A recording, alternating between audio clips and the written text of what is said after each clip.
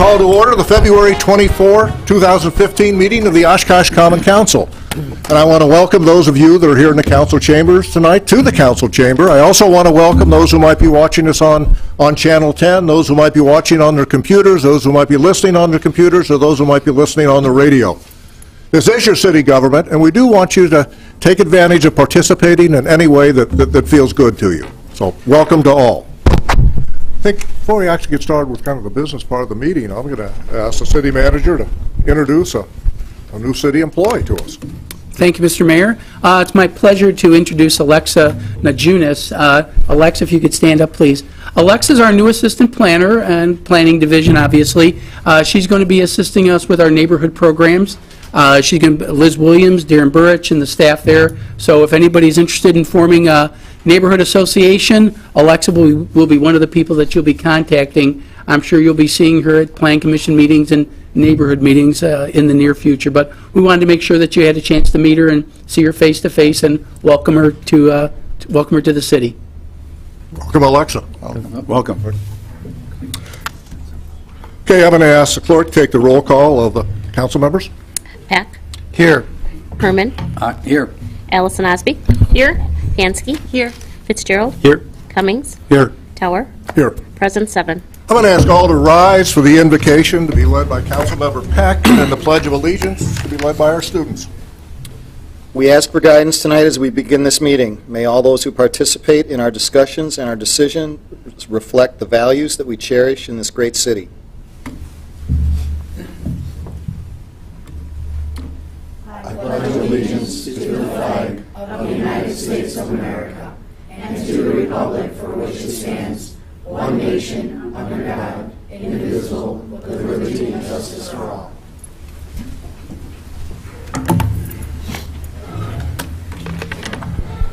Ask our students to turn around now so the people out there in television land can see who you are.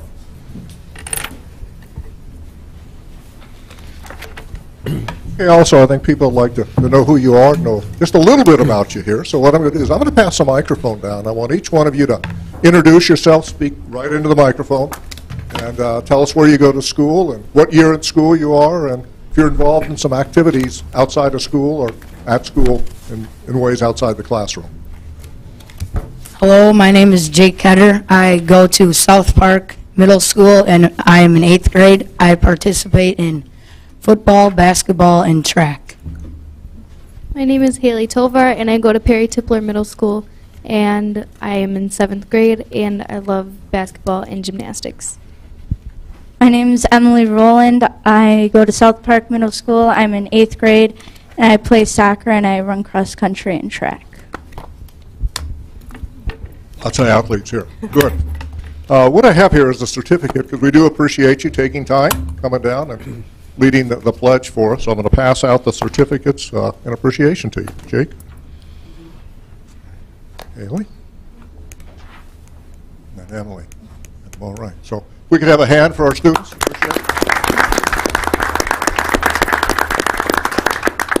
And you folks are welcome to take off and do whatever you still need to do tonight. So again, thanks for being here.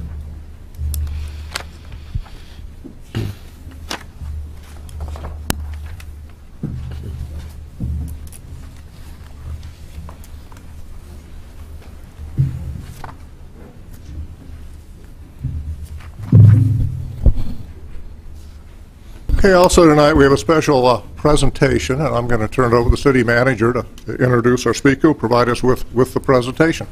Thank you, Mr. Mayor. It's my pleasure to introduce Jerry Deshane. Jerry is the Executive Director of the League of Wisconsin Municipalities, and I had the pleasure of working with Jerry on the board in our transition from Jerry assuming the role earlier last year. And Jerry is going to be talking about the Partnership for Prosperity program that has been initiated by the League to communicate some of the League's initiatives and things we'll be working on in the next few years after our strategic plan was adopted. So, Jerry, I'll leave it up to you. Thank you very much, Mark. Thank you, Mayor Tower. Good evening, members of the council and residents of the city of Oshkosh. I've been with the League now for about 10 months, and one of our highest priorities, Mark was on our board of directors for most of that time, one of our highest priorities is to re-engage with our membership. And that's you. That's getting to know you, getting to know the needs of the city of Oshkosh. I was up in Marinette yesterday, over in Peshtigo. So far in about 10 months, I've covered about 20,000 miles and have met, I think conservatively, about 500 of your peers. What I'd like to do tonight is talk a little bit about the state legislature, the legislative process, and at the end of this, I've got a sales pitch. There's something that I'm going to ask each of you, so be prepared for that. If you look at our presentation on your monitors, it's called the Partnership for Prosperity. The League exists for two reasons. First, to educate its members, but second of all, to educate the state legislature about the needs of local government. And in the past, we've done that by bringing them a laundry list of complaints, asks, pleadings, whatever you want to call it, and we decided to take a different look at it this year and to take a different tack, which is to recognize that the state cannot function if the city of Oshkosh cannot function, and vice versa. You need the state needs you. We're partners. Whether we love it or hate it, we are partners with the state of Wisconsin. And so what our legislative agenda is this year is an invitation to the state to partner with us. And I'll talk about the details.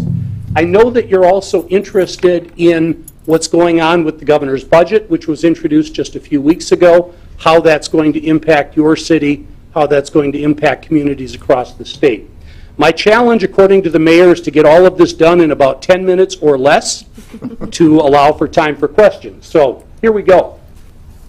First, a little bit about the League for those of you that are not familiar with us. We've been around a long time, founded in 1898. That is Mark up in the upper left-hand corner. You can see board services aged him just a little bit. No, seriously, those were our founding fathers. We were founded at the time when women did not have the right to vote. So we are quite old.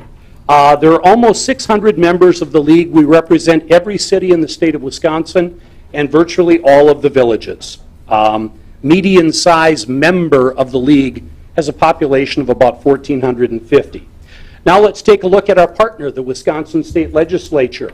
There are 19 Republican, 14 Democrats in the state Senate, 63 Republicans, 36 Democrats in the Assembly. We're a nonpartisan organization, but we have to recognize that our partner is a partisan organization, and we have to live and work in their world. The legislative leadership, State Senator Scott Fitzgerald is from Dodge County. The minority leader is Senator Jennifer Schilling from La Crosse. The Speaker of the Assembly, which is a title that essentially means what he says goes in the State Assembly, is Robin Voss. The minority leader is Peter Barca. Then there are what I call the local caucus. 17 members of the 33-member state Senate were at one time or another in local government. And I bring that up for a very specific reason. Again, we are partners. And in many ways, this is the training ground for the state legislature. 45 members of the state assembly have held an elected position at the local level. When I look at Oshkosh's elected state legislators, Steve Hintz is a former city manager, management consultant. Gordon. And Gordon Hintz, not Steve Hintz. His father is a city manager. But Gordon Hintz has a background in city management, and State Senator Mark Gudex was the mayor of Mayville until he was elected to the legislature, was also on the Fond du Lac City Council. So again, that connection exists. Turning to look at what we perceive to be the challenges going forward. This is the state's budget time. The governor introduces his budget during the months of January, February of every odd-numbered year, and the legislature hems and haws over it for about 4 months before finally passing it in May. The state's transportation fund is in very serious deficit shape.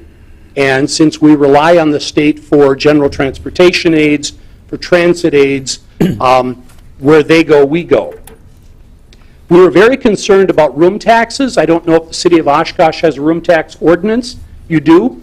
The state legislature last session looked at a bill that would curtail your ability to decide where to spend that money.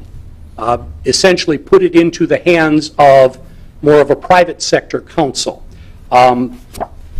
Merits to it, good idea, bad idea, you can debate that all day long, but the fact of the matter is that is not in the interest of most cities.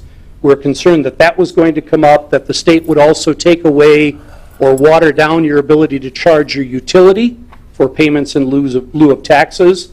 There is also some talk at the state legislature about post-retirement health benefits requiring you to fund those up front, which would be another added cost to local governments.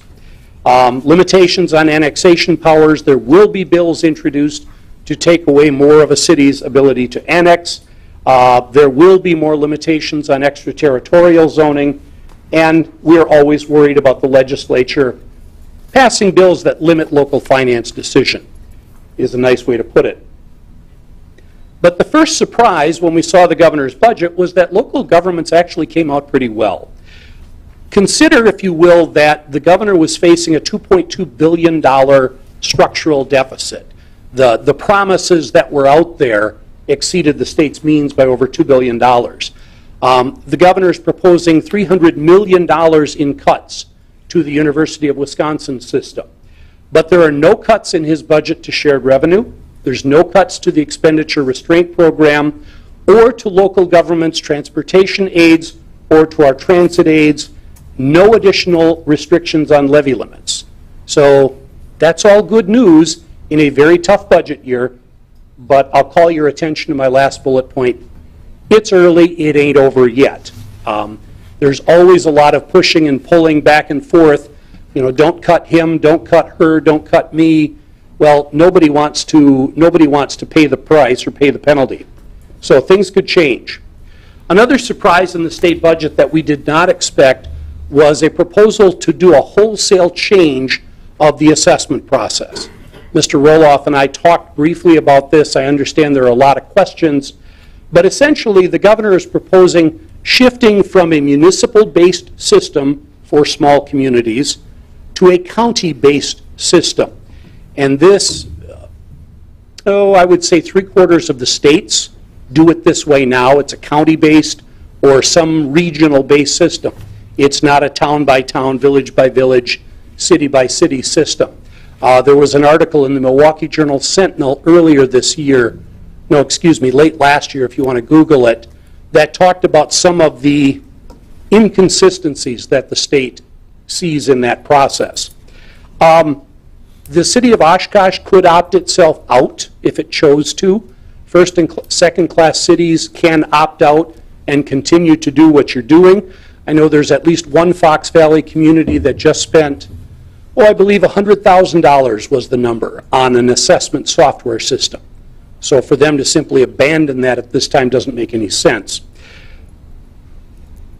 The ink is not dry on this. I've been a lobbyist for about 20 years. My political barometer says this gets pulled out of the budget and dealt with separately. So it could happen that this would remain and become law. I frankly doubt it. Third budget surprise, the Local Government Property Insurance Fund. Mr. Roloff, is the city of Oshkosh participating in the fund? Do you insure your property in the fund? Oh, yes, we do. Yeah, there are about 1,000 communities in Wisconsin rely on this state-run insurance program for your property insurance. I don't have the number off the top of my head. I want to say $50 billion in local government property is insured by the fund. But the problem with this is that the state is not a good fund manager. The fund is currently losing money. Not that many years ago, the state gave $12 million in surplus away out of the fund. This happened about 4 or 5 years ago, and as a result, they're in a deficit. And in the governor's budget, he said there are private sector alternatives. Local government can go to the private sector. That is turning out to be a lot more complicated than I think anyone expected. And this, too, if I had to guess, will come out of the budget. The league participates. We have an insurance company that provides insurance coverage to our members. We don't currently provide this type of coverage, but we're looking at it. We're not going to leave any of our members hanging out there. On the upside, Senator Gudex is marshaling through several changes to tax increment financing.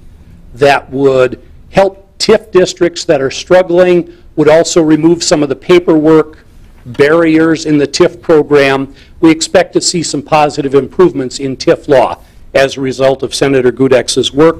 We're also working with several freshman legislators. I talked about that local caucus. These are freshman legislators. One of them is a mayor, still serving mayor. I love mayors. Just ask anybody, Mayor Tower. Yeah, he's not smiling. We're working with them for a little bit of flexibility on levy limits. Levy limits will be with us forever. But what we're asking the state legislature for is some flexibility, what's called carry forward. Let's say you have 3% new construction growth. The law currently says you could grow your levy by 3% next year. But what if you don't need 3%? Could you maybe bank half of that for a rainy day, if you will? The effect of it, if you think about it, actually reduces property taxes in the short run. So it should be appealing, and it allows a community not to be into this use it or lose it mentality. But we're getting some traction among legislators for that idea. If you've been watching the state transportation debate, and I'm looking at the clock here, realizing I'm running short of time, so I'm not going to spend a lot of time on this, but if you've been confused by the transportation budget problem, go to that website and watch the 3-minute video called Filling the Potholes. The Local Government Institute, which the League, the towns, and the counties co-sponsor, is a research organization, and they did a research project that showed what's happening to local streets as a result of the state budget, and it's very enlightening. Partnership for Prosperity agenda, I'll just touch on a couple of quick points here. Cities and villages are where most economic activity happens in Wisconsin. 70% of the state's population lives in cities and villages. 87% of all manufacturing, all commercial property is in cities and villages. As a result, we're asking, again, for this partnership with state government. I'm not going to go into a lot of detail on these. These are agenda items that we will be pressing forward on after the governor's budget, and there's a summary in front of each of you. But what I'd like to conclude with is my sales pitch, if you will. You each have a little card in front of you. I've been a lobbyist for about 25 years. I work with the legislature on a regular basis. The League is very fortunate. You have a very talented attorney named Kurt Witinsky as the primary lobbyist who has been working with the legislature for 27 years. But neither of us can do our job effectively without you. There is absolutely no way our organization can be effective unless Senator Gudex hears from you, unless Representative Hintz hears from you. What I'm asking you to do, there's a card in front of each of you asking you to join what we call our lobby corps. And we also have what's called the Rapid Action Team. The difference between the two is lobby corps, we will ask you to come to Madison 3 times a year and talk to your legislators there. Rapid Action Team, if you're not able to come to Madison, we're going to put you on an email list. And when something comes up for a vote, Senator Gudex's TIF bills, for example, you will get an email from us saying, please, now's the time, and we usually have about 72 hours notice, please contact Senator Gudex. But I can't emphasize this enough. We need your expertise. We need your knowledge. There's an old saying that all politics is local. Well, the bottom line is you're the folks that vote for the folks that are in the Capitol in Madison. You're the people whose opinion really matters. So please join that. I want to wrap up with a short presentation, and then I'll take any questions you may have. And I thank you for giving me a little bit of extra time. But one of your members, or one of the people in this room, took the time to get involved. He sort of took us up on it, took us seriously when we said that we need your knowledge, we need your expertise. Your city manager, Mark Roloff, has been a member of the League's board of directors from 2011 until just last October. And that was probably one of the most dynamic periods in the League's recent history. My predecessor had been in office for 25 years. The League had been a very stable organization. We had a strategic plan. Under the technology component, the strategic plan said we should get a toll-free telephone number. There were a lot of things at the league that needed to be updated and that needed to be changed, and Mark was an important part of that. And Mark, on behalf of the League of Municipalities, I'd like to thank you for your work and present you with this plaque in recognition.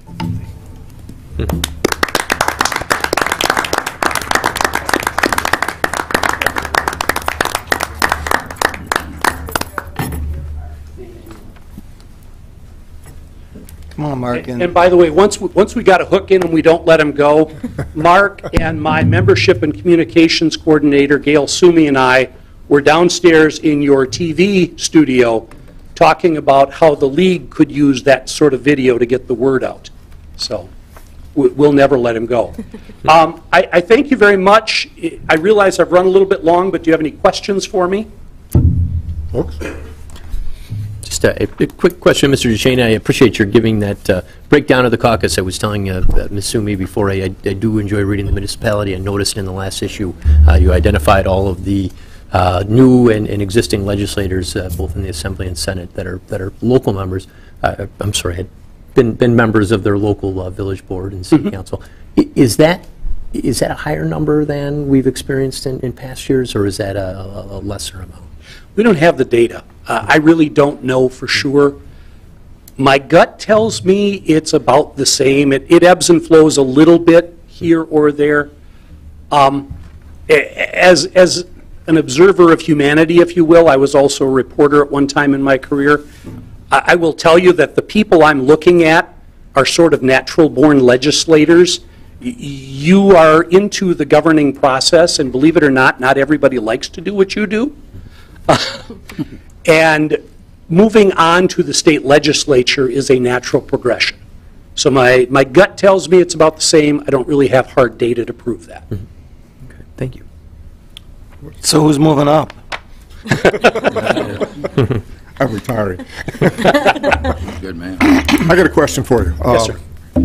On the assessment information, you talked about moving to the counties and we would have the choice. But as I understand it, at least talking to Mark, I think there's another issue tied into that, about 100% a year. Could you explain that a little bit? Because that probably actually is more significant in some ways to us than the other. I refer to it as the poison pill, Jerry, because I think that that's going to be a big part of it. It's not just a get-out-of-jail-free card for us because of the requirement that is over and above anything that we're doing right now.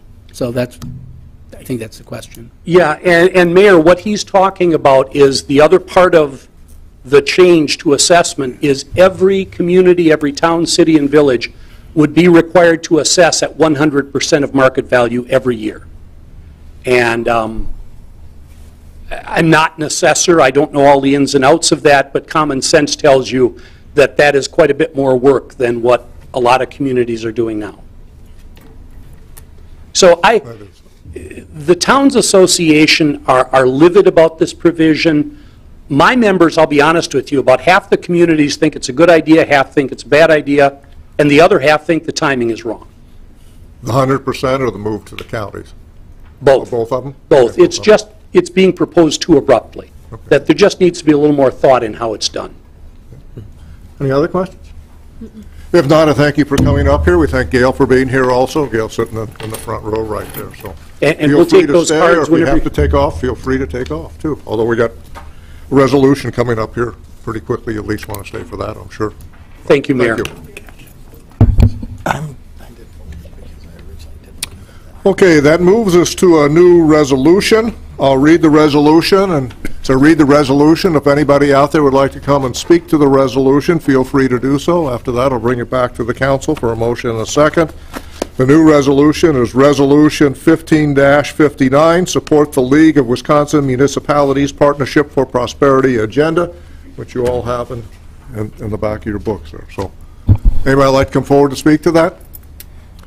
See no one come forward, I'll bring it back to the council for any questions they may have. We can ask Mark or Jerry, Gail. At this point, we sort of got some background from Jerry's discussion there. So, okay, I'll ask for motion. So moved. Second.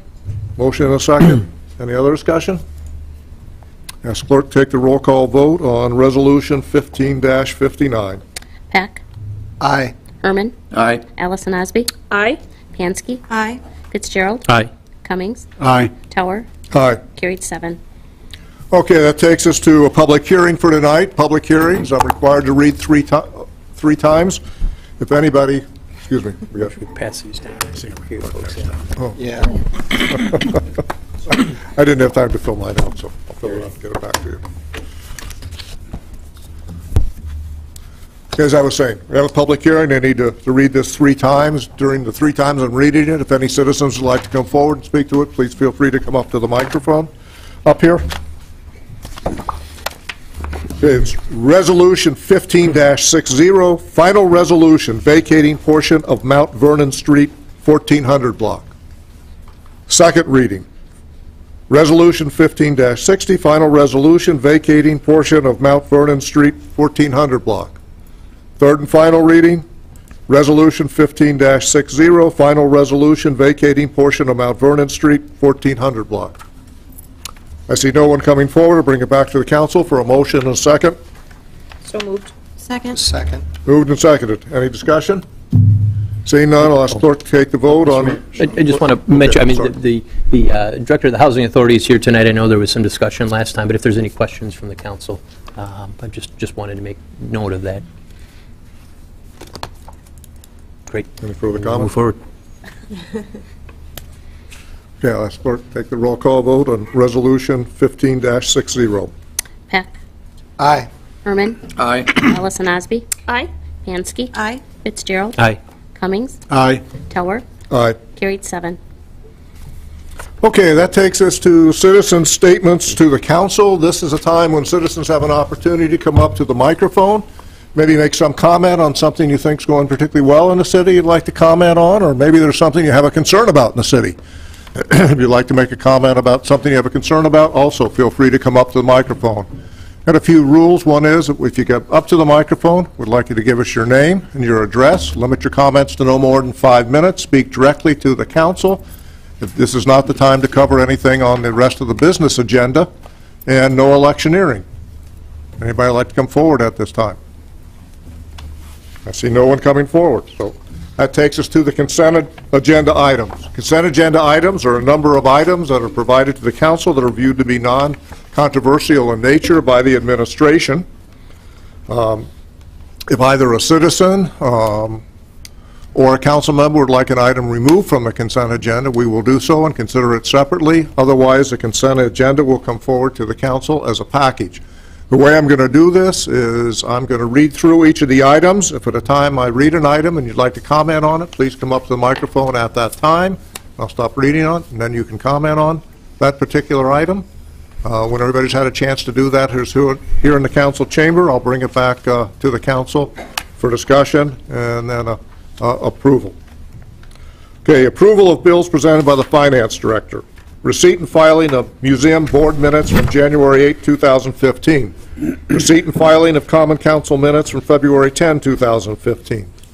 Receipt of claim filed with the city's insurance company. We got 2 of those. Karen Steinecke for alleged damages from the police department. The second one, Douglas Posh, for alleged damages from a fall on a patch of ice. Resolution 15-61, award bid for floor sweeper, scrubber for street division to Fairchild Equipment. Resolution 15-62, award bid for equipment trailer for street division to the Clean Trailer Sales, Inc. Resolution 15-53, award bid for skid steer to street division of Fabco Equipment, Inc. Resolution 15-64, approved purchase of 2015 IAS World Service Agreement for IT division to Tyler Technologies. Resolution 15-65, award bid for street sweeper for streets division to Bruce Municipal, Inc. Resolution 15-66, approve accepting utility easement from Winnebago County from Arrow Innovate Way westerly to Knapp Street Road. Resolution 15-67, approve accepting utility easements from Winnebago County and the City of Oshkosh within Aviation Business Park. Resolution 15-68, approve disposition of surplus property to Winnebago County on west side of Arrow Innovate Way. Resolution 15-69, accept dedication of street right-of-way for Aero Innovate Way and south side of Ripple Road Aviation Business Park. Resolution 15-70, approve professional service agreement for engineering construction services with Strand Associates, Aviation Business Park. Resolution 15-71, approval of amendment to agreement for engineering services with CUNY Architects LLC for design, bidding, construction management services related to Phase 3 of the upgrade of the central garage. Resolution 15-72, reauthorize continuance of self-assurance for workers' compensation. Resolution 15-73, accept street right-of-way for south side of 1000 block East Parkway Avenue. Resolution 15-74, authorize sponsorship of Rain Barrel Workshop. Resolution 15-75, approval of special event. And now I'm going to read a number of special events, but I won't say special event each time. Oshkosh Festivals, Inc., to utilize city streets for their Oshkosh St. Patrick's Day Parade and Party, March 14, 2015.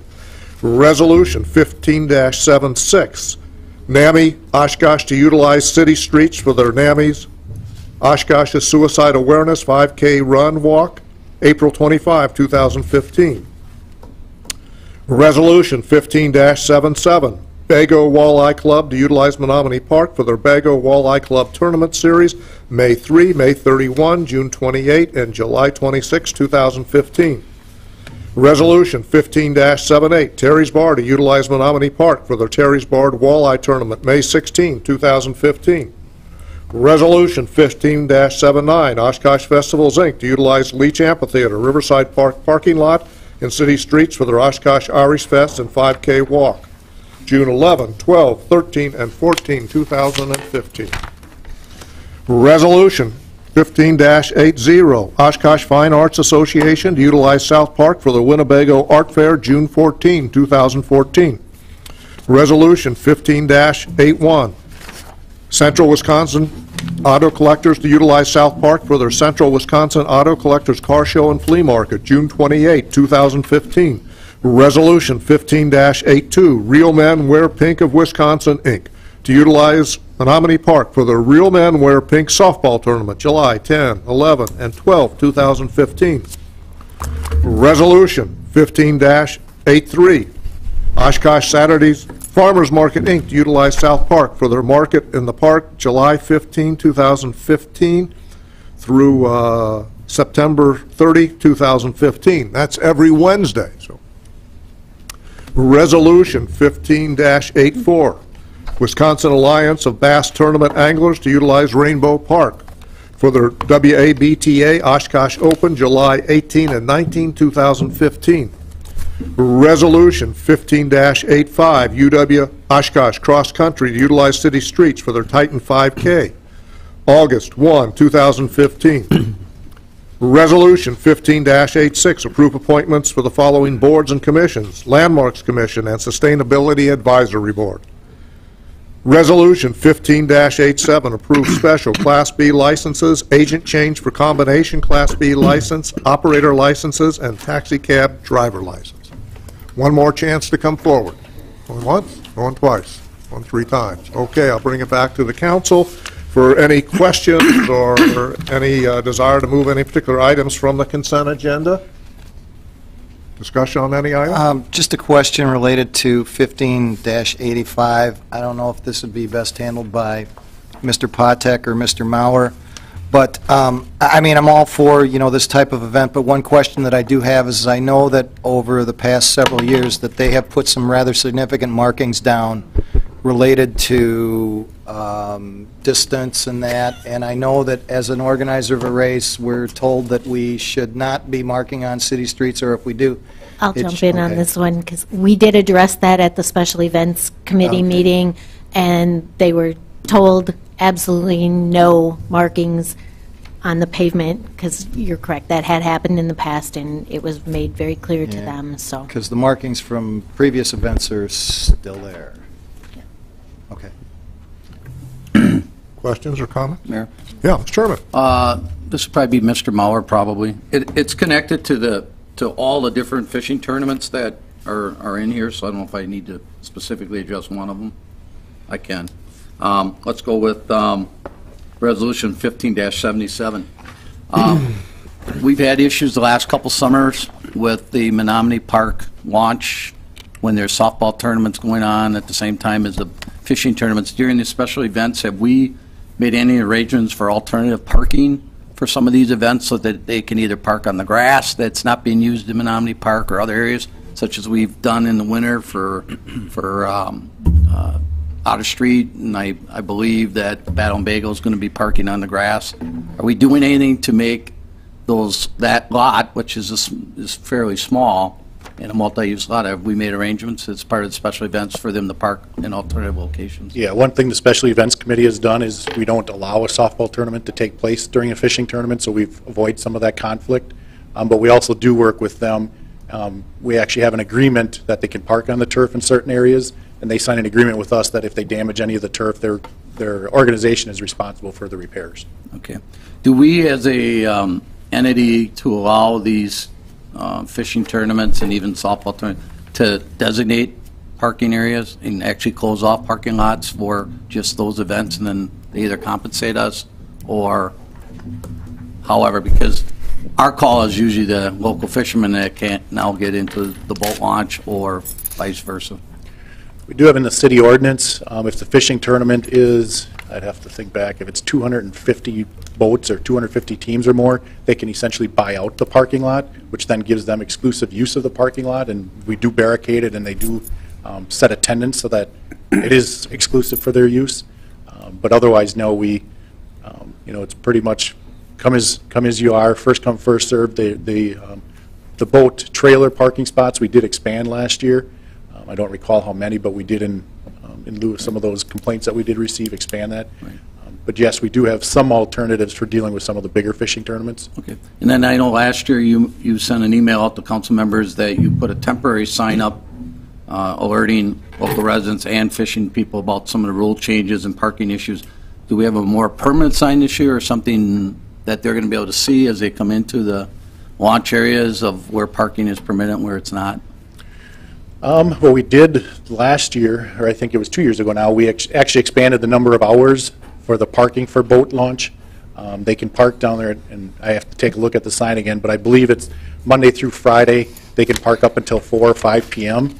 Because that's when the softball players start coming in. They can park in the single or double stalls, and then after that, they would start getting ticketed if they were parked inappropriately. And then on weekends, I believe we give them until 8 o'clock in the morning. They can park in the single and double stalls. And then, again, if we have softball tournaments or something going on, that's when we would start doing ticket enforcement. Okay, very good. Thank you.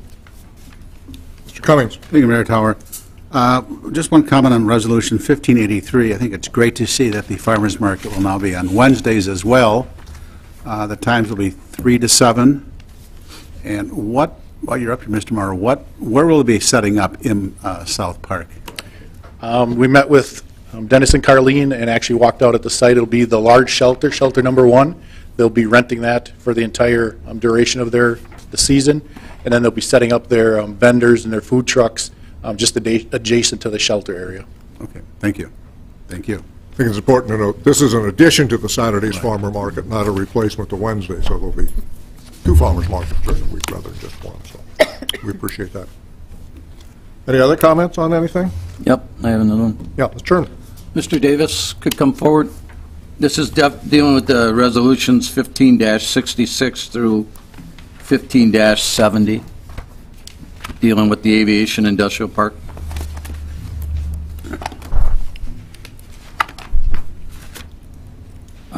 Just if you could just give us an update where we're at. I know there's a lot of improvements of easements and things. Has Winnebago County approved on their end, and are we first in the chain of command, or how is this working as far as the collaboration, and how are things going with this is just for the first phase. I know we approved the TIF district and that for a lot of these improvements and things to cover the cost, but just give us a little update. Sure.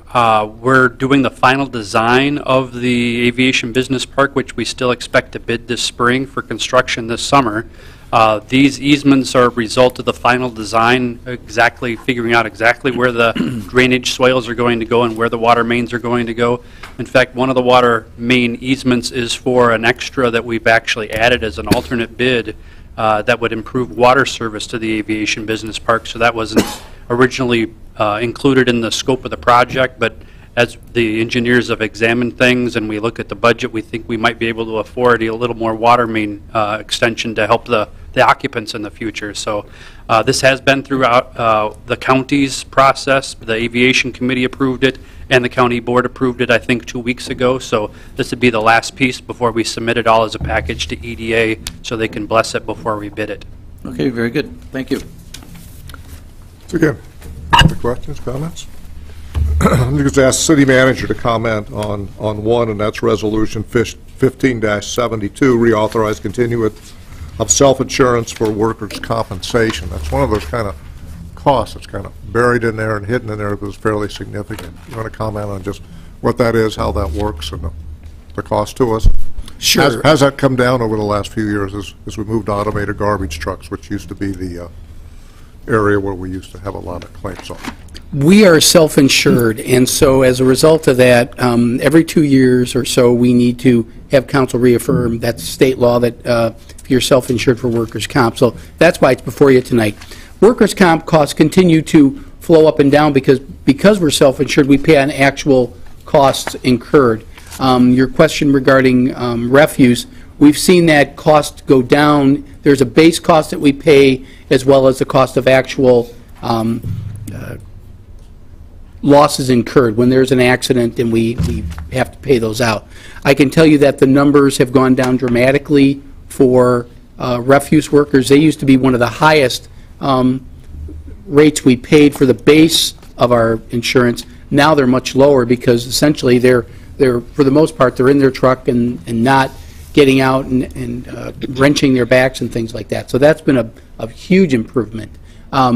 We haven't had any major ones, and the only one I can recall to memory, and I know we've probably had others, but there was one, the person stepped out of the truck because there was some problem, and they stepped out of the truck and they hurt themselves stepping out of the truck. So they got to stay in the truck, and that's probably the most important thing, but I think we've demonstrated that that's improved. Because it goes through cycles, you can see that on the page that it says the comparison of the fully insured versus self-insured, you'll see the claims. We put a number in just for demonstration purposes of what our average has been over the last 5 years, and that's $219,000. And you can see that our total cost of $305,000, when about 70% of our costs are claims, our overhead is very low, and that's what keeps us keeps our rates so reasonable. If we were to go into the market for fully insured workers' comp, we'd be paying $660,000 a year right out of the gate. So I knew that this was an issue that was sensitive to council because of our discussions about health insurance, and I think this is the type of comparison that the council was looking for, so I wanted to include that for your deliberation tonight. Okay, if there's nothing else, I'll ask for a motion second on the consent agenda as provided to the council. So moved. Second. Been moved and seconded. Any further discussion, comments? Seeing none, I'll ask the clerk to take the roll call vote of the council members on the consent agenda. Peck. Aye. Herman. Aye. Allison Osby. Aye. Pansky. Aye. Fitzgerald. Aye. Cummings. Aye. Tower. Aye. Carried 7. Okay, there were no items removed from the consent agenda, so that takes us to pending ordinances. The first one is ordinance 15-88. I will read each one of these. We'll consider each one separately as I read it. If you'd like to comment on a particular ordinance, please come to the microphone. Give us your name and address and make your comments. Ordinance 15-88, adopt ordinance to allow natural prairie prescribed burning and repeal Chapter 21 pollution. I see no one coming forward. Bring it back to the council for a motion and a second. So moved. Second. Any discussion, council members? Seeing none, I'll ask clerk to take the roll call vote on ordinance 15-88. Peck. Aye. Herman. Aye. Allison Osby. Aye. Pansky. Aye. Fitzgerald. Aye. Cummings. Aye. Tower. Aye. Carried 7. Okay, it takes us to ordinance 15-89, approve request from Fox Valley Technical College Foundation, Inc. to attach property to the city from town of Nakai, FVTC Foundation, Inc., voluntary attachment, 4233 Waupun Road. Anybody like to come forward to speak to that? Seeing no one coming forward, I'll bring it back to council for a motion and a second. So moved. Second. Any discussion at this point? Seeing none, I'll ask clerk to take the roll call vote on ordinance 15-89. Pack. Aye. Herman. Aye. Allison Osby. Aye. Pansky. Aye. Fitzgerald. Aye. Cummings. Aye. Tower. Aye. Carried 7. Okay, that takes us to new ordinances, and new ordinances have to be read at 2 consecutive council meetings, and they're not voted on till the second council meeting. So what I'm going to do is I'm going to read through a number that have the first reading tonight. As I read one, if you'd like to comment on it tonight, you can. You can come up to the microphone as I'm reading that particular ordinance. But they will not come back to the council for a vote tonight. They will be read again at the next council meeting, and the council meeting, and then the council itself will consider those ordinances at that point in time at the next council meeting. The first one, ordinance 15-90, approve extension of agreement with TSG for licensing, software support, and upgrade for telephone system, and authorize the waiving of bids to purchase telephone system upgrades and licensing, software support, and upgrades from TSG. See no one come forward? Move the second one. Mayor? Yes, I'm sorry. I'd like to make a motion on this ordinance to waive the rules and adopt them first reading. Is there a second? Second. It's been moved and seconded that we waive the rules and vote on this one tonight. Before taking a vote of the council and having discussion, I'll see if anybody out there would like to make a comment on the waiving of the rules and handling this one tonight. See no one come forward, I'll bring it back to the council. Any discussion regarding waiving the rules? Just I'd like to have Mr. Roloff explain why we would want to waive the rules tonight, that there is some fiscal impacts and...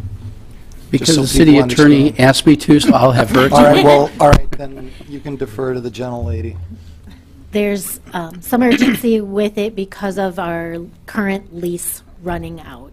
And so in order to facilitate that extension of the lease, which goes along with this, that's why we are requesting the waiving of the rules. And by doing this, that there's an actual, we can realize a potential budget savings in out years. Correct. Okay. Thank you. Any other questions or comments? Okay, I'll ask clerk to take the roll call vote on the waiving of the rules on ordinance 15-90. Sorry. Pack. Aye. Herman. Aye. Allison Osby. Aye. Pansky. Aye. Fitzgerald. Aye. Cummings. Aye. Tower. Aye. Carried 7. Okay, I'll ask for a motion and a second on ordinance 15-90. Now to waive, the rules have been waived. So moved. Second. Moved and second. Any discussion? Seeing none, I'll ask the clerk to take the roll call vote on ordinance 15-90. Pack. Aye. Herman. Aye. Allison Osby. Aye. Pansky. Aye. Fitzgerald. Aye. Cummings. Aye. Tower. Aye. Carried 7. Okay, it takes us to ordinance 15-91, amend section 23-3, recycling required to update types of plastic containers accepted for recycling. Seeing no one come forward? Council members have comments? Seeing none, I'll move to ordinance 15-92, approval of changes for displaying annual parking permits. Coming forward? Seeing no council members making any moves to say anything. So ordinance 15-93, approval of parking regulation changes on Wheatfield Way, Kentucky Street, and Florida Avenue. Okay, the last three will be considered for approval by the council at the next council meeting, so there will be further opportunity for citizens to comment on those ordinances at that particular point in time. Okay, new resolutions. And I go through these, we'll do this one at a time. The first one is Resolution 15-94, accept donations and approve agreement with Oshkosh Area Community Foundation and Gerber Leisure Products, Inc. for an inclusive playground at South Park. Anybody like to come forward and speak to this?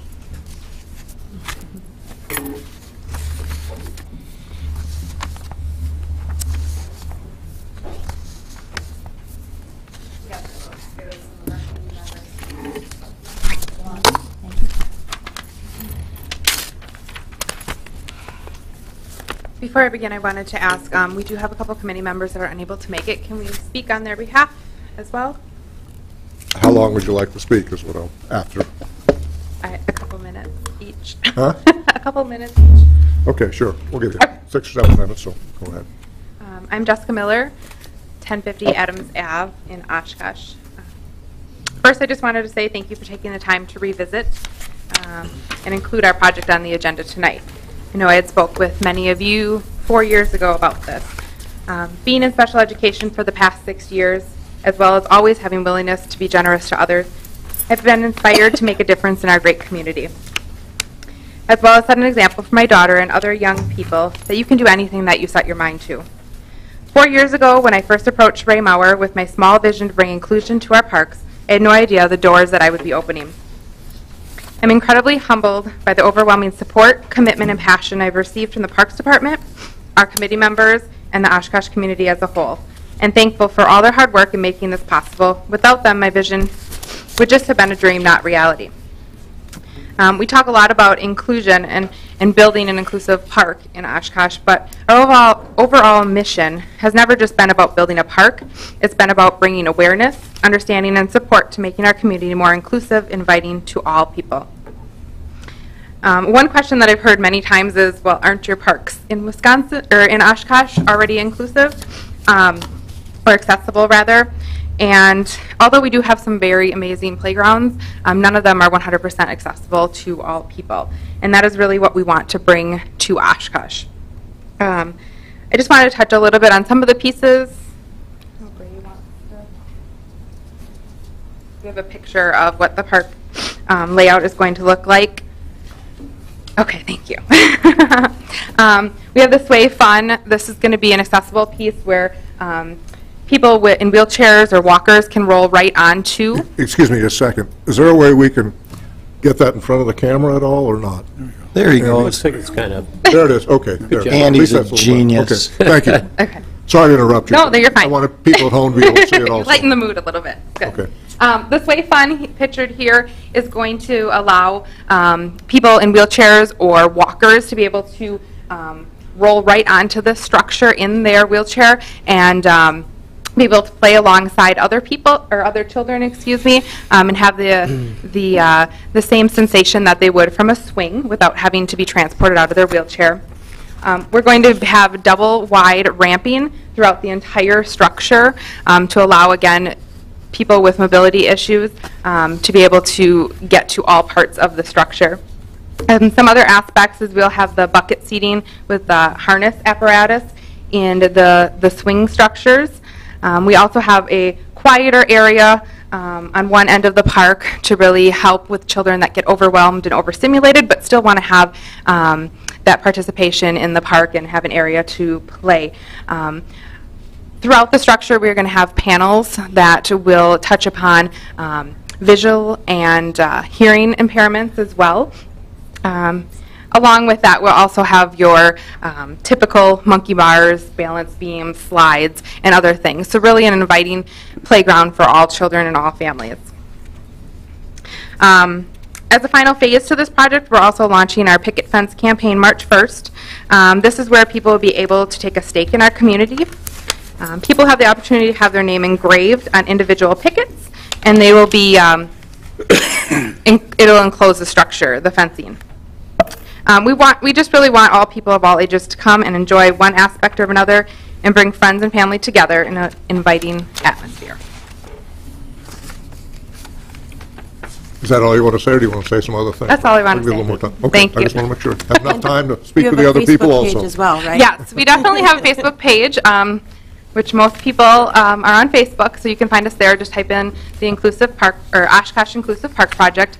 On there, we also have a website, too, with some additional information and all of our community support and donors that we've had throughout these last 4 years. Okay. Thank you. Thanks for your efforts. Thanks for the information.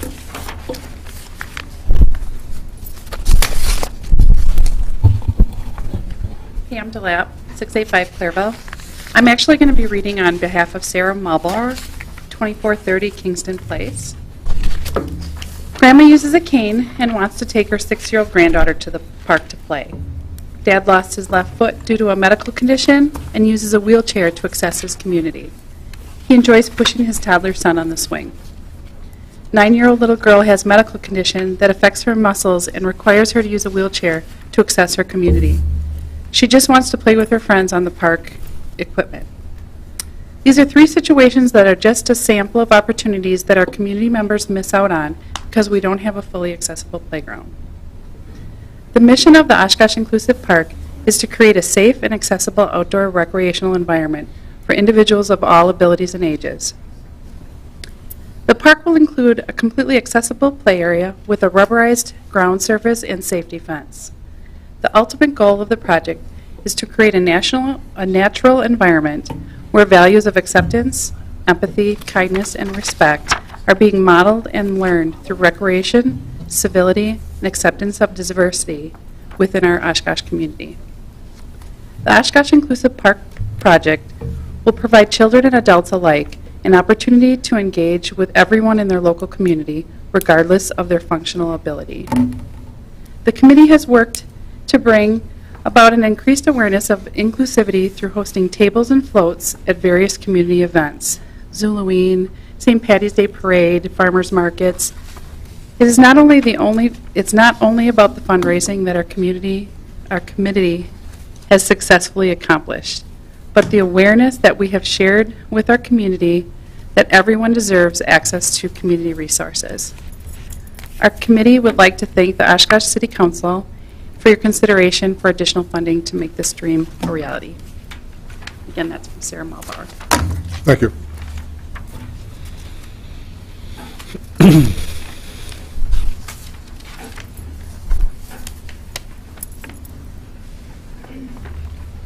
Hi, my name is Gail Hawley, and I grew up in Oshkosh and taught at Lourdes for my first 4 years out of college, and now I teach at St. Mary Central High School in Neenah. As a teacher of high school students, I have witnessed the benefits of an inclusive community in which students grow up playing together and learning together. Differences are accepted and even celebrated when children play and learn together. I believe inclusion is a learned behavior, and it begins in childhood. For this reason, I feel that this playground is needed in our community, and I'm asking you to support it. Okay, thank you. Anybody else like to come forward?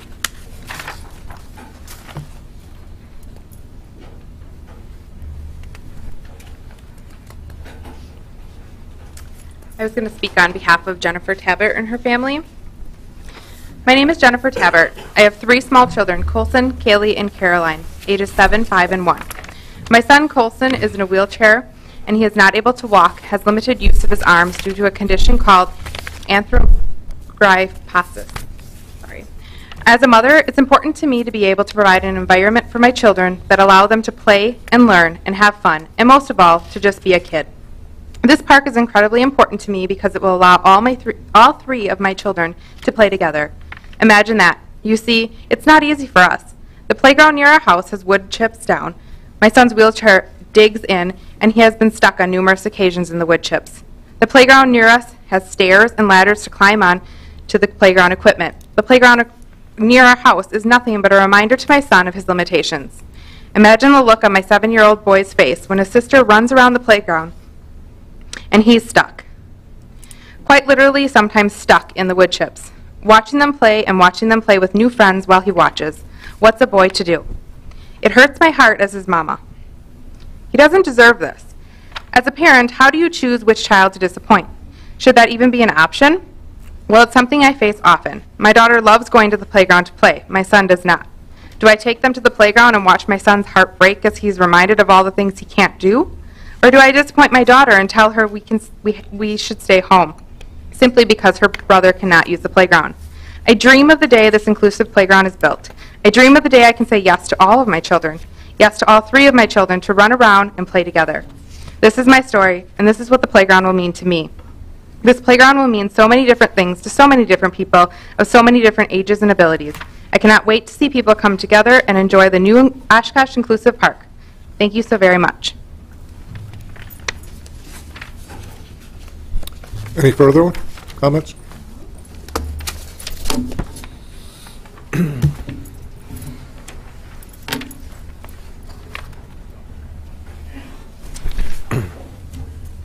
Want to get the hand, Mike? Ray?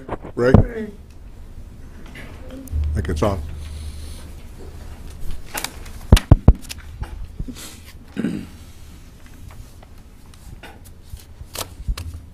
Good evening. My name is Ginger Buke. I live at 224 East Tennessee Avenue. The Oshkosh Inclusive Park Project is grateful to the generous donors, corporations, and individuals that have embraced what it means to be inclusive in the city of Oshkosh. I've been part of the committee since the beginning. One of the responsibilities is to take care and monitor our Facebook page, which we have shared stories of why this park is so important. As of this morning, we are over 500 likes on our page, which to me shows people are engaged in the purpose of this project. For those of you who didn't know before, I'm in a wheelchair. I moved to Oshkosh because of the opportunity to be independent. I've had folks like Judy Britton and the CP organization support my dreams and desires of being an independent person. My desires include changing the perception of people with disabilities. This mission, the mission of this project aligns with my dreams of being valued and included in my community like any other citizen of Oshkosh. It means a lot to me to be part of such a great project. Thank you for this opportunity, and I hope you will approve this proposal tonight. Thank you.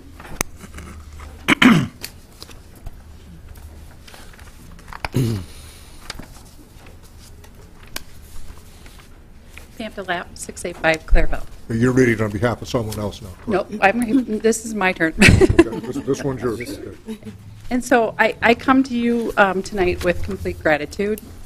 4 years ago, you opened the door to a group of citizens in the community, a group of individuals that care about the community and have used our passion to inspire others. We have spent hundreds of hours speaking about inclusion. We have talked to friends and neighbors, local business leaders, service groups, and city officials. The project created opportunities to talk about kindness, respect, acceptance, and the value of others at any age or ability, any color, any religious or ethnic background.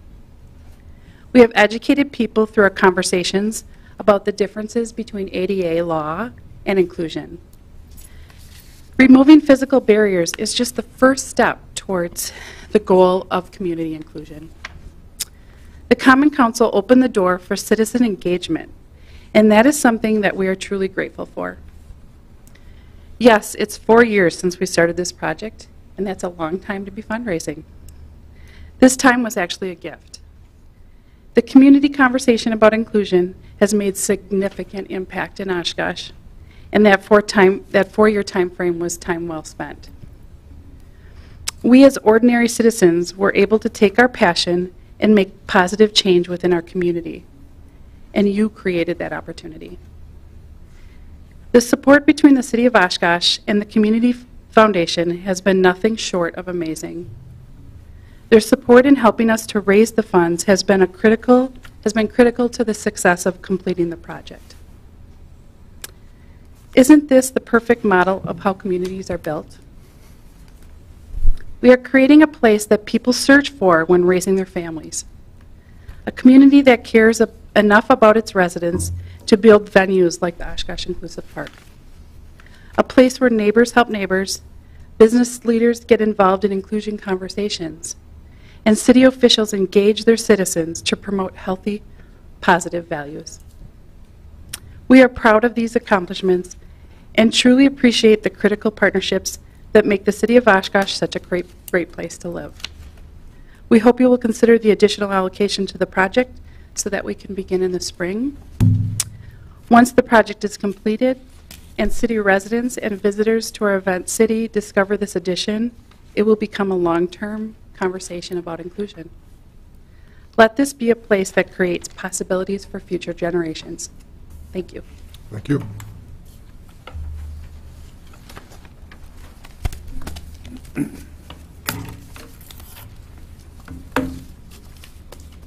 Diane Abraham, 175 Wildwood Drive. I'm here representing the Oshkosh Area Community Foundation, and what can I say after we heard all of this? The foundation is so proud to have partnered with the Parks Department and this wonderful committee that really worked very tirelessly to really kick the fundraising goal efforts out of the park. And I just have to say, listening to the comments that were made, I can speak on behalf of the foundation. We are very inspired over these past years of the work that they have done, not only to do all the fundraising work that needed to be done and talk to all the donors that we have that supported this project to really bring this conversation to the community that needed to be done. Clearly, an inclusive park was an unmet need in the community, and clearly we got the job done with supporting it to $140,000. So I really want to not only thank the committee and the city for working together, but all the generous donors that we have that did support this project. I'd like to call out that we had the John Kinsel Foundation made a significant gift of $25,000, and Community First Credit Union also made a match gift of $25,000. And we were so inspired at the foundation level that the board made a $50,000 grant to this project. We just think that this is so important to the city and highlights how important our public and private partnerships are to make the city a better place to live, a better place for everybody of all abilities to have those positive experiences in a playground setting. So with that, I do want to shout out to the committee the great work that they did and also the work that you do in supporting the quality of life in Oshkosh. Thank you. Anybody else like to come forward at this point in time? If not, I'll bring it back to the council for a motion and a second on resolution 15-94. So moved. Second. Is there a second? Moved and second. Discussion. Yes, Just Ms. a Pansky. round of applause to the committee members. Yep. I think your efforts in this are amazing. Thank you, guys. Others? Just a quick question. We had discussed this at Parks Advisory Board and unanimously approved recommending it. I know at the time there was some discussion of some of the additional funds because the committee had gone over and above what they had anticipated in fundraising. And Mr. Roloff, I don't know if you could explain, Mr. Maurer had told our Parks Advisory Board that through some discussions with Ms. Larson and yourself, we had identified where that additional funding can come from I believe it was previous capital improvement budgets that weren't tapped into. Yes, we have several capital project budgets that were under budget over the last couple of years, and Mr. Mauer is proposing that we use those funds as our additional allocation. We could use that to borrow less, but it was borrowed for in anticipation of a project getting done. We could simply allocate it over, and the resolution you have in front of you would effectuate that change and would fund it completely. And ultimately, that difference has a zero net impact on our current year operating budget or Not our at current all. year borrowing. Not at all. Thank you. Other comments? I'd just like to say that it's really inspiring to see so many times we've heard things in this community we can't, and it's turned around to we can, and tonight it's going to be turned into we did.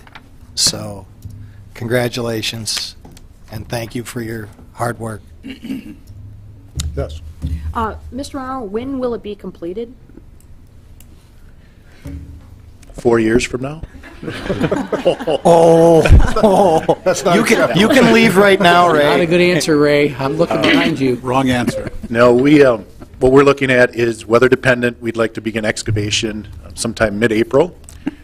Installation of the equipment takes about 3 weeks, and then with the poured-in-place rubber surfacing, the temperatures need to be at a certain temperature before they can put that product in. But our hope is, weather permitting, that it would be completed mid to late May. We'd like to have everything restored and ready to go by the time school is ended.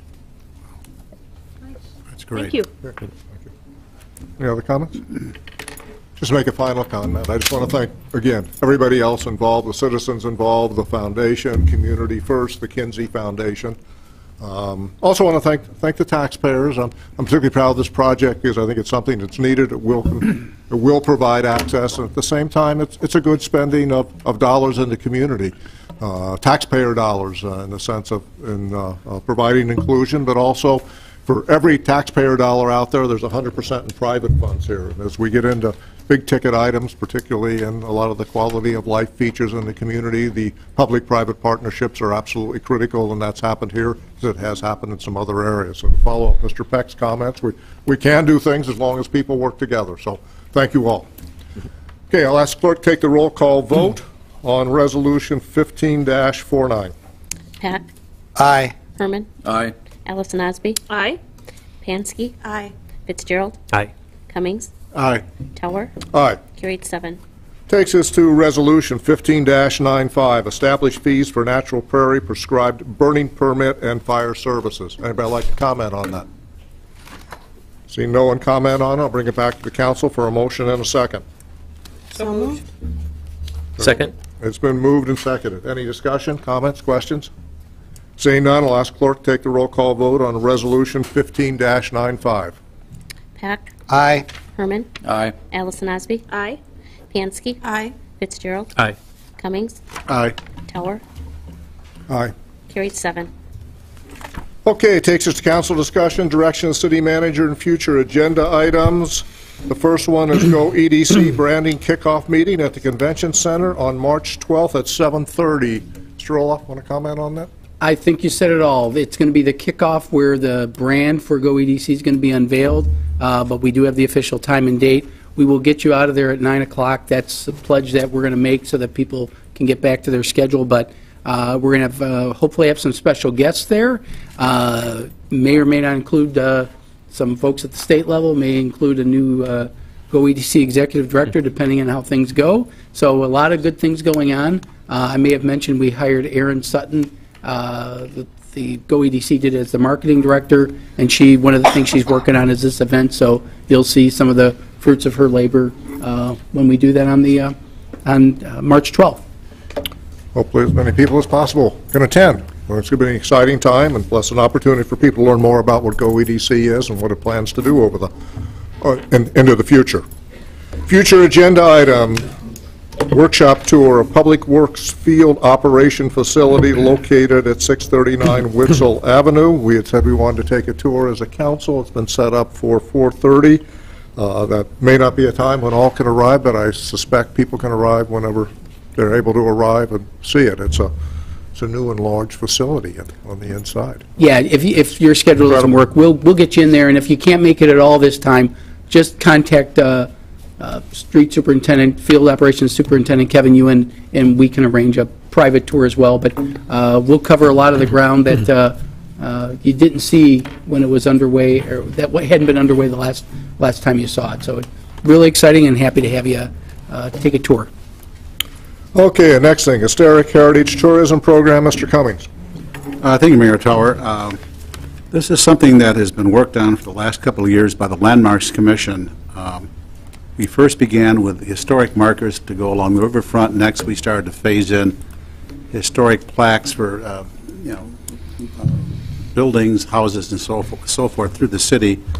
This is not another true partnership or collaboration between a number of different groups. It involves the Convention and Visitors Bureau, the museum, the bid board, library, landmarks, the foundation, and the Winnebago County Historical and Archaeological Society. Our plans are to begin launching historic tours, and our first step will be in the central city. We've looked at an area from Irving to the river and Jackson to Broad, where the bulk of the historic buildings remain in the city. We met with the State Historical Society this morning to start looking at having a neoclassical district declared, which is the library, the old post office, that area. This whole program is really to bring people to the community who spend money. Historic tourism is becoming very big in the country. People do plan trips around historic tours. It's a way to generate income for the community. We're looking at things, how do we develop tours to get heads and beds? Anyway, the first thing we need to do is put together an inventory of all the historic properties in the central city to begin with. There's lots of different old tours and brochures we have to consolidate. Working with the Convention and Visitors Bureau, we want to start doing basically a spreadsheet of the historic properties in the central city. That's the first step. Then it's developing tourism programs, and then we'll move beyond the central city with other programs. And once we have the inventory, then it's to determine what type of tours do we put together. It's just, there's a phenomenal variety of ways to handle this tourism. So that is stage one, or step one. And with that, I'll turn it over to Mr. Roloff for our modest request. Mr. Cummings had the creative part. I have the more technical part. The cost to have somebody put this information together is estimated to be about $2,000. Because this is tourism related, I think if this is something that we want to do, that it would be appropriate to use some room tax dollars, the Convention Center Room Tax Fund. Mr. Cummings and some of the staff have had discussions with the CVB. It sounds like they're willing to take the lead on managing the program, but getting this information would cost us about $2,000, we figure, when all is said and done. So I'd propose that we take it out of the Convention Center / room tax fund that we maintain for that purpose. So not necessarily for a $2,000 expenditure, I can certainly do it, but I just wanted to get some consensus that was something that the council was comfortable with me doing. I'm prepared to do it. It's been something that has been discussed at the CVB for quite a while now. Well, I'll say yes, because if I don't, I'll get hit from my right-hand side here, so. Yeah, I think it's worthwhile. I think one of the big things is going to be trying to figure out who's going to manage the process after that point. So hopefully the group will do that, because it takes some management to run these. So, and I think that the CVB would be picking up that responsibility, and not the city. They will take the lead. City. I'm happy to spend the $2,000 if the CVB takes it over. So, Mayor, I can add to that. As a representative of the CVB, it has been brought up as a discussion item. It would just be another tool in the toolbox for conventions and groups coming to Oshkosh. It's probably going to be more of a self-guided tour than it would be more of someone taking them around. It'll be a mixture. That's a possibility. I know that the Winnebago County Archaeological and Historical Society is willing to donate some money towards this program, but apparently that was turned down by the city. And so I'm not aware of a request. Well, I was approached by the chair of that committee, and they were going to pay for the whole thing, and then it got said we don't need their money. So a little disappointed to hear that. I support this, and I agree it's good use of the room tax dollars because it could generate, again, another tool in our toolbox to bring citizens to Oshkosh to stay at our hotels and that. But I think we should never look the other way when organizations want to, just like Inclusive Park, want to help the city to bring something forward that we turn it down. But either way, I support it. I think it's a good way to go. If you give me more details later on, I'd look into that because I'm not aware of anybody turning something down. But thank you for letting me know. We can do that outside the meeting. Yeah, please. Yeah, thank you. Any other comments? So I guess, and you do have the authority to do that, so unless somebody has a comment in opposition to that, we'll assume that that's going to happen. The city manager will take care of it. Okay, it takes us to kind of 3 items. I'm going to hit 1, 2, 3. As oh no, my term's coming to an end up here. As I come to an end up here, trying to look ahead based on some experiences I've had in the past. And so there are 3 things here I wanted to touch base on, and one actually has a couple of subparts to it, so I'll mention them now. There may be a couple of more before I'm gone in April. Gone from the podium, but gone. Yeah, careful how you use that term. Okay, the first one's a recruitment for replacement of a council member. As we know, we had the primary, and let's congratulate Mr. Cummings and Ms. Pansky coming out of the primary. They'll be running for election on the first Tuesday in April. Both these individuals were elected last year to council, which means that one of them is going to be elected this year, so there will be a vacancy on the council. We have a process where the council is, the council is actually responsible, will be responsible for replacing one of these 2 people on the council. What we've done in the past is put together a process. The process might take 30 to 40 days or whatever to put together the process, agree, and then notify people. But what I think, since we know this is going to happen ahead of time, what I'm suggesting here, and I've talked to the city manager about this, is that what would happen is that Sorensen would put together a proposed process for selecting that person, would get the process started ahead of time. I think there's a 1-page process before. And maybe at the next council meeting would present that process to the council, and so therefore we could begin to kick that process off with the hope that a council member could be selected at the first council meeting, no later than the second council meeting when the new council meets. So we don't have to have 6 people on the council before it's taken us a little while to get done. So hopefully that will get done. Something's being passed around now, but I don't think we're ready to talk about it. It's a smaller one. This is the procedure to fill council vacancies. This is the section of the code that refers to this. And the city attorney and I talked, in addition to bringing this up at the next meeting, it may be appropriate to tweak our ordinance just a bit, just to clarify what we're doing. We're being more proactive than we ever have before. And if you look at this, you'll notice that I added it was adopted through ordinance 09-179 on May 12th of 09, and it was after a council vacancy was filled, and the observation was, well, we need to give time for the council to open up recruitment for that, and that's why the 30 days is in there. But I don't think we necessarily anticipated being a little more proactive, because one of the concerns that was expressed by council in subsequent years was that the mayor cannot make appointments to boards and committees because we don't have the 6th council seat filled. So the idea would be to move that up. It may be appropriate if you take a look at I'm just going to read the first sentence. It says, pursuant to the terms and conditions of Section 1723 statutes, in the event of a vacancy on the council, the clerk shall, it says within 14 days of a vacancy. I think all we need to do is say, or anticipated vacancy. Given the fact that the numbers strongly suggest that we're going to have a vacancy after the mayoral election, it just makes sense that we can start the recruitment now. So the city attorney and I think maybe what we want to do is just insert that little change so we can start the recruitment without anybody questioning it. We wouldn't want somebody to misinterpret it. We had done that last time, and as we looked at it this go-around, we can have council adopt it on first reading and then start the 30 days on May, or immediately after March 10th, after the ordinance gets adopted. You give plenty of time until the election. We'd have a full 30 days for council to recruit, and then once we decide which seat shifts, we know we're going to have an empty seat regardless of the outcome, so then you'll have that 30 days. People can express an interest. It'll be after the election, but before you're seated, you'll have people to choose from at that point. So if that's something you'd like to do, Yes. we would just Reasonable, tweak so it. we'll get a full council, and thereby the new mayor, whoever it is, can make the appointments, plus you'll have 7 people on the council as soon as possible, which I think is important.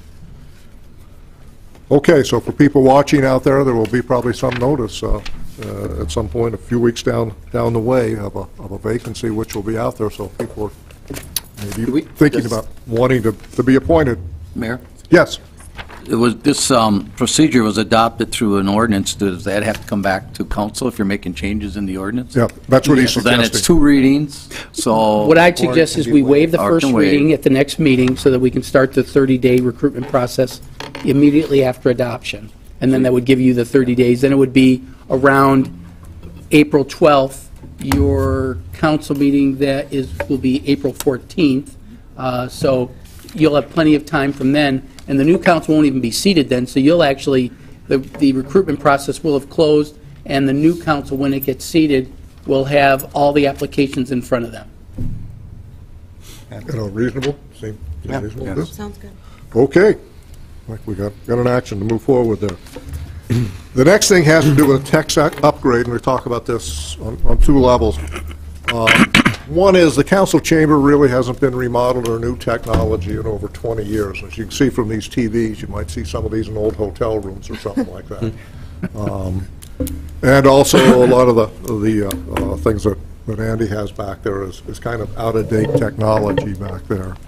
So I think we're going to need some new technology. In fact, the city manager in doing it has also put aside some money to look for new technology here for a variety of reasons. One, this is outdated. The other is if we have new technology, we think that some things can be done that'll make it easier for citizens that are here in the council chamber and on TV to follow the agendas. We can do some things like scrolling and other things. So we'd like to look into new technology, and so at the same time we're doing that, we thought it might be wise to take a look at some renovation in the council chamber, because we may be changing the placement of the technology, maybe have a very large screen up front. I'm not sure what it'll look like.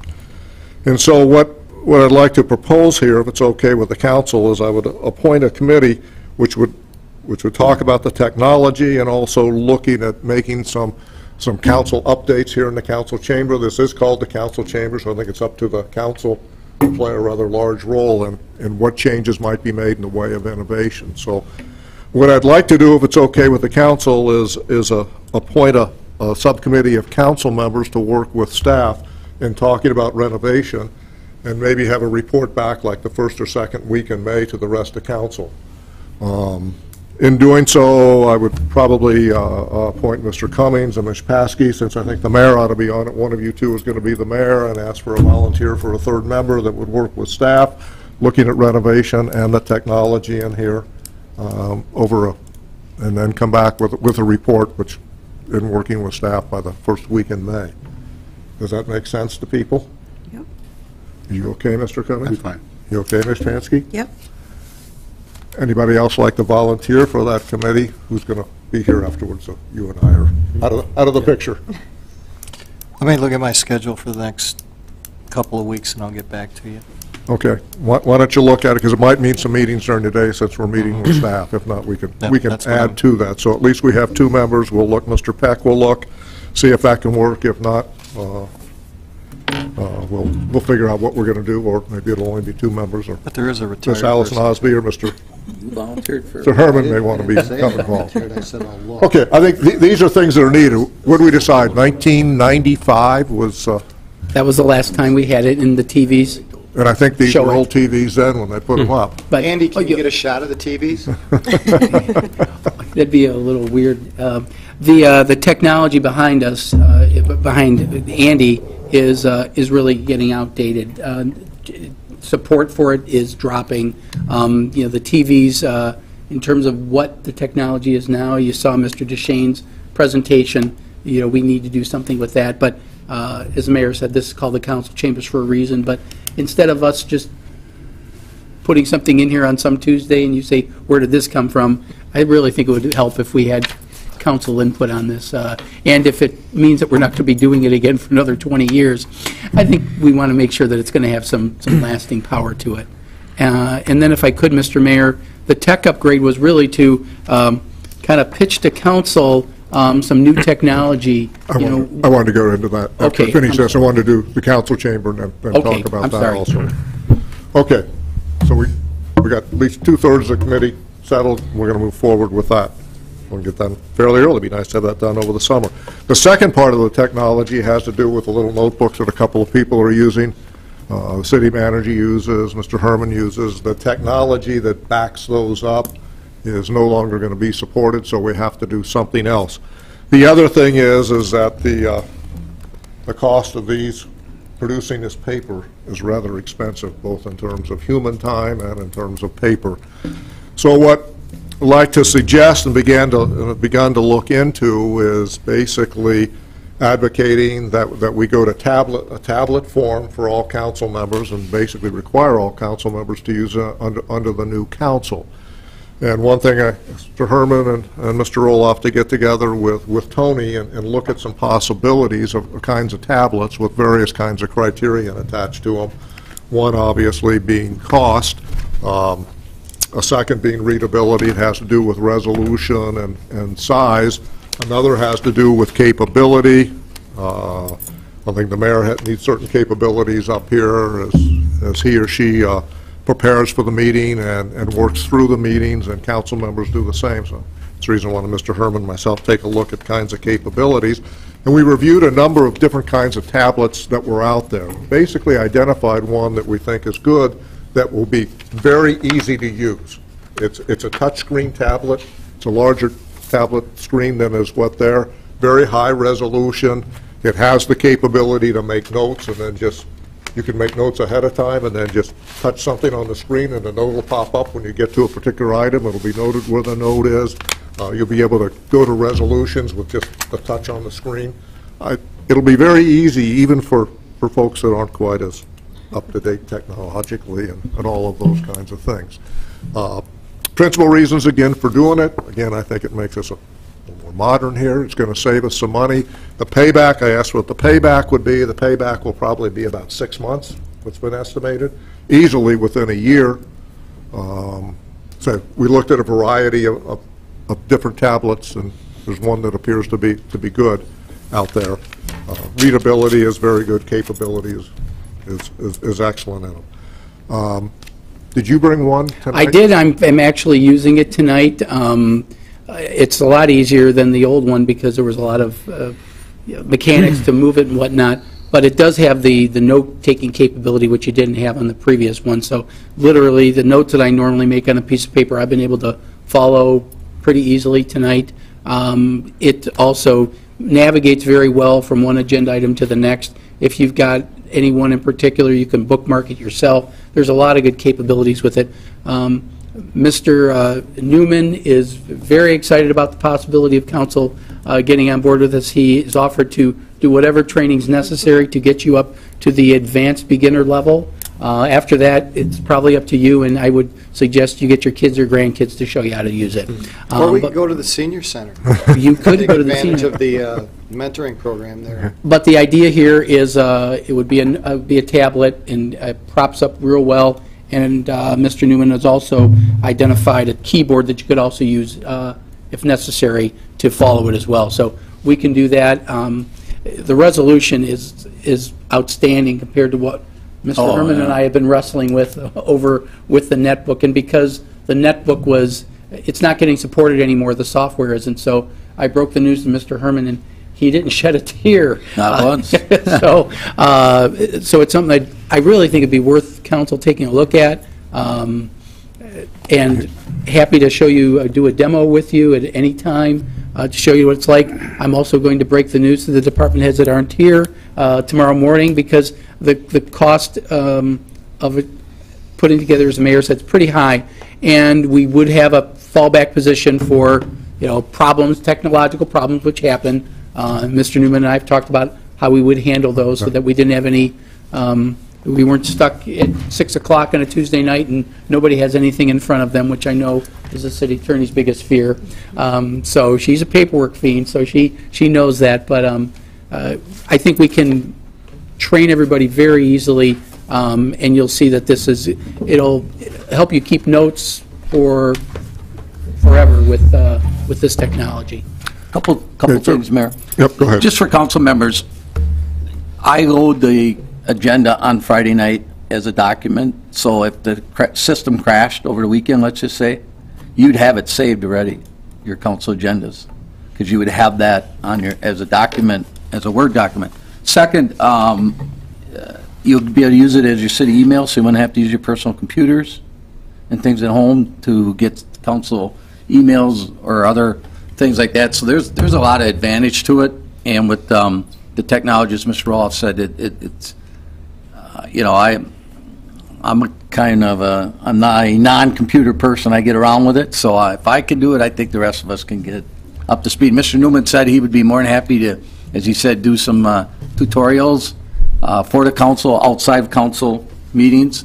So, if we wanted to come in like a workshop, almost like before council meetings, and there would be backups. Other things, when there's been documents where I actually want paper, I then just ask the city manager's assistant to make copies for me, and I'll pick them up. So you can still get hard copies on certain resolutions and things that if you really think you want that. So I think we have the best of both worlds this way. And it's roughly, I talked to the girl that does our binders for a calendar year, it's about $5,500 in paper. Because think about all the different times we get a resolution like tonight, we have an ordinance that she printed out for us. We had the whole ordinance. 2 weeks from now, we're going to get it all back again. She doesn't pull that out of the binder. She's got to reprint that. So, I mentioned it in the fall during the budget session that we need to look at all our different small things as ways to save some money in our budget, and this is a way to save some money in our budget. It's to go paperless. I think it'll save some money and it'll be very useful. So, let's say, we've looked at technologies. There's one, unless people have heartburn over it. It's over there tonight. You can look at it. You could call Mr. Newman and go in and visit him if you want to look it over the next 2 weeks. Again, we talked about backup systems, number one, and also training, which are both important. Huge. To have. I think the training will be minimal with the ease of use. What I'm going to ask, if it's okay with the council, is to have it put on the agenda for next time, both the purchase number one and number two, basically requiring the council members utilize the technology when the new council comes into being. So there'll be time to be prepared by that time. So is that okay if we put that on the agenda? You have 2 weeks to think about it, to ask all the questions that you may want to ask. Ms. Pansky. Just in the meantime, then, address questions to Mark and Tony. And Yep, about the technology. Yeah, okay. Sure. You can take a look, go over and take a look at it tonight. You can ask Mark, and I'll probably ask Tony. No, I'm just kidding. Well, have you thought ahead to, is a council member going to be assigned for the one tablet per their term? Yeah, that's how it is now. Are they insured? I mean, yeah, by the city, they're insured by the city. They're all city. insured, and Tony's got it all. Okay. It's city-owned property. I have 2 kids. It would be city-owned property. They might like this more than I do. Yeah, they can use it. But essentially, it sounds like the decision has already been made. Oh, no, I think it's up to the council. What we're trying to do is do all the groundwork. We'd like to see it done, but essentially, the council decision's says no. But, I mean, based on the conversation tonight, it appears as if this is already has already been decided, so. It's ultimately up to, all the groundwork has been laid out there. Sure. My understanding is that I'm put this on next agenda for council to approve.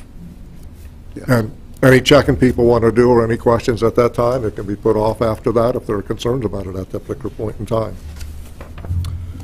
Okay. Takes us back to citizen statements to the council. With respect to citizen statements to council, again, another opportunity to come up and indicate something that you're happy with in the city or unhappy with in the city. Please feel free to come up to the microphone. Give us your name and address. Limit your comments to no more than 5 minutes. No electioneering. Speak directly to the council, and don't speak to anything that's already been discussed on the business part of the agenda. See no one coming forward. So that's the city manager for announcements and statements. Thank you, Mr. Mayor. In your agenda packet, there's a memo from Mr. Maurer regarding aquatic plant management and maintenance services. This is something that we've entered into the last couple of years, and fortunately, we have not had to use it, but we re-upped that contract. If we do have weed problems in Millers Bay primarily, we'll use this firm to remove the weeds. But again, as I said, fortunately, we haven't had that problem in recent years. The other thing I didn't put in there, but just want to plug, State of the City is Monday, March 23rd, a month from yesterday. So put on your calendar. Doors open at 6, and State of the City address starts at 6:30. Thanks to all the council for their participation. You'll be amazed at the editing powers of our OCMS staff. You're going to look wonderful when all is said and done. So thank you for your cooperation. I know varying degrees of interest in this, but appreciate that. And Mr. Peck sounds like he has a commercial message. Mr. Cummings? You want to take this one? Or? Absolutely not. I'll let you go with it as well. We both have the card out. You want to hold up the card? I'll hold up the card.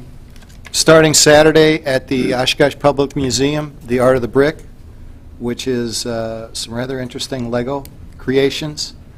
Ms. Pansky mentioned her children. I know children are very interested in Legos.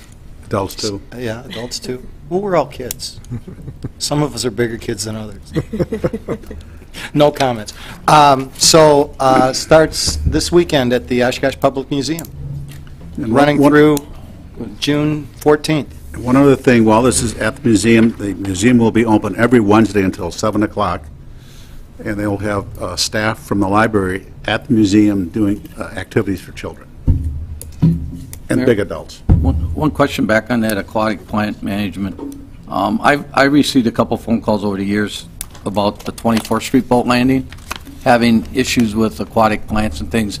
Would this agreement, I know it's primarily Menominee Park, but would we be able to do something in the 24th Street boat landing if there were issues there too off of this agreement? Yep, if you take a look at the background portion of the memo, 24th Avenue boat launch is included as one of the areas that we do keep an eye on.